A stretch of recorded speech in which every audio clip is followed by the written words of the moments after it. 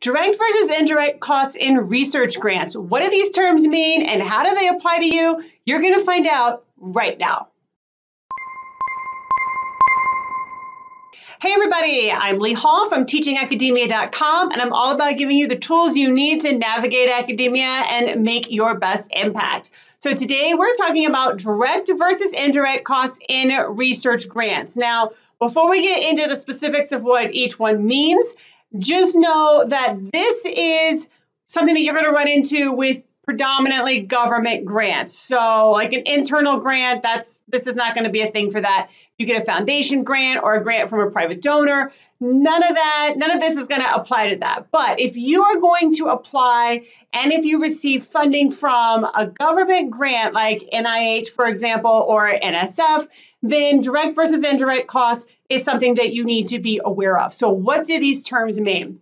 So let's start with the direct costs. Direct costs, these are easy to identify. This is how much it's going to cost to run your study.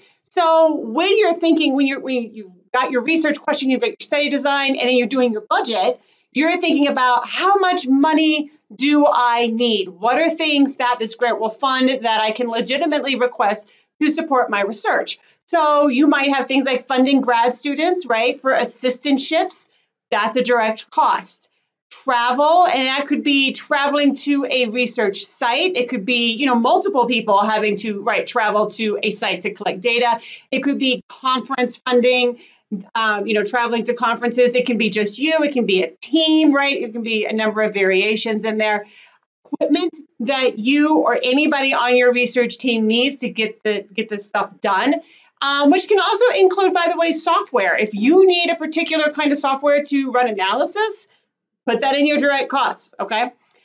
Paying participants. If you are going to be giving participants stipends, let's say, I was in a study. I wasn't in a study. I was a research assistant for a study that had a large multi-million government grant. And we paid participants. We paid them, I don't remember how much money, but let's just say it was $1,000.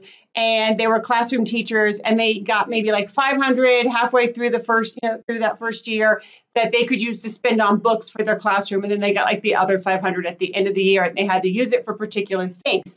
So sometimes you can give participants just a straight up stipend, like thank you for participating in this interview. Here's $20 or whatever. And other times you might say, hey, I've got $1,000 and you can use it to buy materials that support the work that you do in some way, right? So you can use direct costs that way. So that's what direct costs is. It's exactly like it sounds. What are indirect costs then? So indirect costs are not easy to identify, but what it is your university is going to come and take a chunk of money from your grant, okay? And this is money that they take to support the facilities, administrative duties associated with getting and maintaining grants, okay, things like that. Now, they're not easily identified because who can say, right, what percentage of time or how much, somebody helped you with something or, how frequently you had access to certain facilities.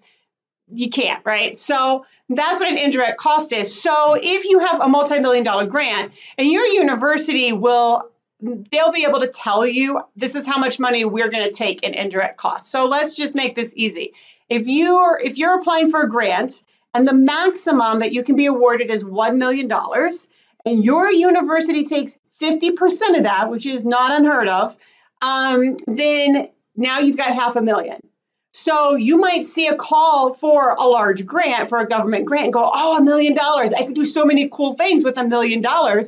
You're not really going to get $1 million, okay? Even if they awarded you your grant and said, yeah, sure, your budget looks good, you can have what you want here. Your university is going to take a chunk of that, right? So you need to find out up front, what are the indirect costs at your university? What percentage do they want? So in this example, if they want 50% and the maximum that you can get is $1 million, now you're at $500,000. So now you need to design your study and your budget with a $500,000 grant, not a $1 million grant, right? So before you get started applying for government grants where they're going to be taking and where your university is going to be taking indirect costs, Make sure you're clear on the percentage that your university is going to take so that you know how to design and budget for the remainder of your study.